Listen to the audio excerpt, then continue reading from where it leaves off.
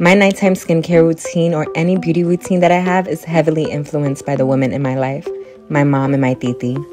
Both of them show me the importance of taking the time out to really take care of yourself. The reason I own a vanity is because growing up, I've always seen my mother at hers, putting her makeup on, putting in rolls in her hair, and I just wanted to be just like her.